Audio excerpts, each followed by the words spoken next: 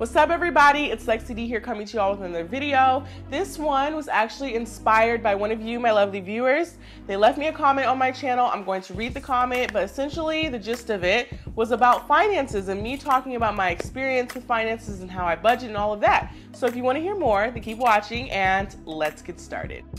So Mahi says, and Mahi left a comment on my age 25 lessons learned and goal review video. So if you want to see that video, I'll have that linked below. But Mahi says, "Hi Lexi, as a recent college graduate, I don't know much about being financially smart. Some of these questions are very silly. That is because I never had a family member that can explain these things to me. I'm the first in my family to have went to college. Questions are, if I get an offering for a job position, should I turn it down if it is lower than the accepted yearly income for my major? What is a 401k even, or what are taxes? What is good credit, and in terms of its use of buying a house or a car? I came from a poor family. 60K is a lot for an income for me, just imagining it, but for some it is entry-level minimum payment. I mean, is it not enough to live comfortably with that payment, or will I have more expenses in the future? What type of benefits matter when applying for a job? Some companies have insurance or education reimbursement, stuff like that. How do I know a company can offer me these things?" So many questions. Would love if you can make a video surrounding these questions. I know I could Google all of these questions, but I only wanted your video since you explain things so well and make it so relatable. Well, thank you, Mahi, for the lovely comment. This was actually a really great topic for me to talk about, and I know you left this comment about 3 months ago, and honestly, I was chewing on this topic a little bit. First off, I wrote myself a note to try to capture the gist of what you were asking, because it was a lot of questions, but they're all kind of related in terms of finances, and I feel like this is a very relevant topic to talk about, just because it's relevant for everybody. Everybody has to deal with finances in one way, shape, or another. And so it can be something that can be quite overwhelming if you've never had somebody to actually guide you through it, especially when you are a recent college graduate, you know, and if you have loans and all of that. So I do want to first put out a disclaimer that I am not a, I was gonna say money professional. I'm not a finance professional. There we go. I'm not in the finance industry, but I do know a little something when it comes to finances. I do live on my own. I do have my own car. You know, I'm working at a large company, you know, so there's the questions that Mahi is asking me are very much questions that I feel like I can relate to and I can give you all some insight onto. The company that I work for provides us total compensation, and so they provide us a salary, healthcare, eye care, what else? Life insurance. They don't provide us car insurance though. They do provide us with a 401k. 401k is basically a savings plan for retirement. I don't know what the K stands for. I just know that that's what it is. And a lot of large companies offer it. And so in my case, they match the first 6%. And so it is up to me to elect to input some of my money before I am taxed, put that money into a 401k. And that is something that is very critical if you are someone who is considering wanting to retire and not have to work until you die. You have to start planning for retirement right now. It's not something that you can think about even when you're like 35. It's something you want to think about as soon as you start making money.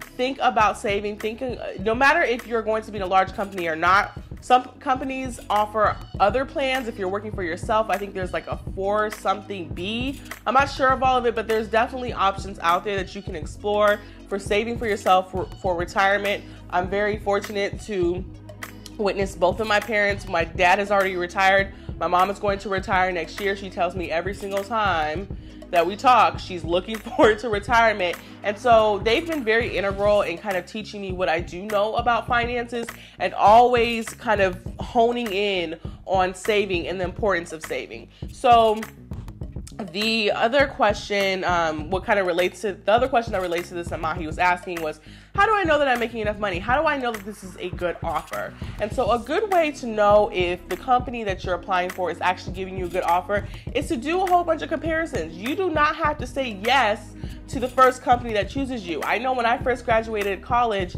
I kind of just felt like so lucky to find a job. And I mean, there is some kind of validity in that. It's not necessarily easy to find a job these days, but at the same time, you have to be an advocate for yourself.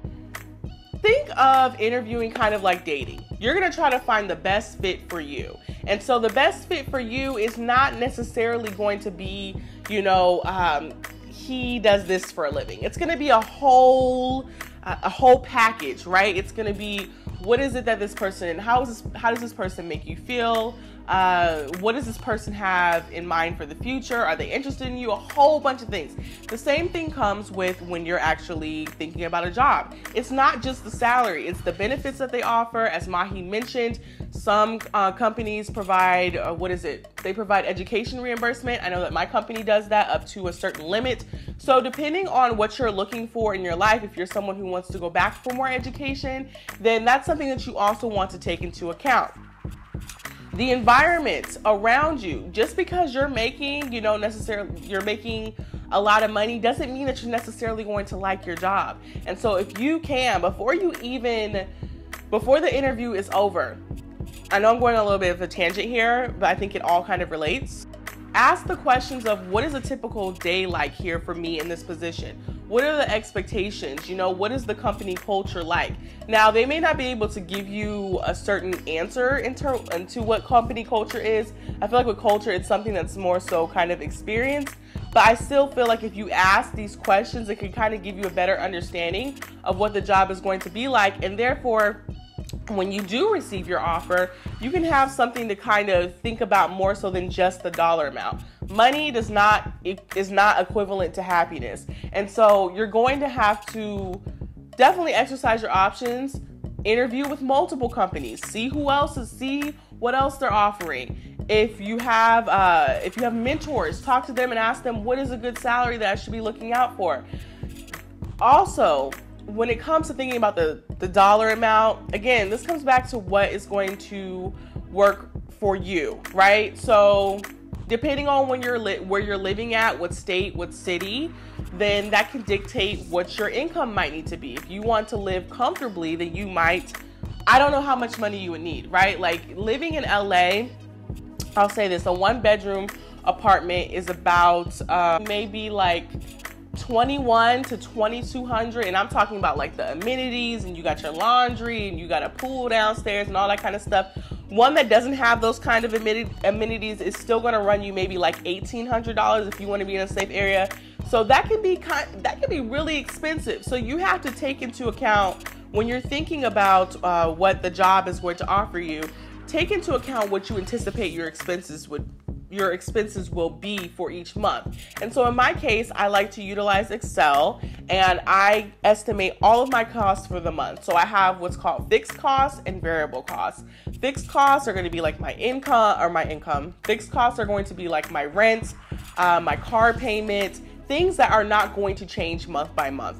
Variable costs are going to be things like food or clothing. I do have a budget for clothing. I believe in budgeting for everything pretty much, so you can know exactly where your money is going, and so that you can know kind of where there's opportunities for growth and where you can save more. I actually include saving within my budget, so that I'm not even thinking like, oh, I have all these things I need to pay. Am I going to save this month or not? No, saving is considered an expense in my eyes, because even though I have my 401k savings, I also have my savings in just my regular bank that I like to have for if I'm going to go on vacation, if I want to save up for my car insurance beforehand.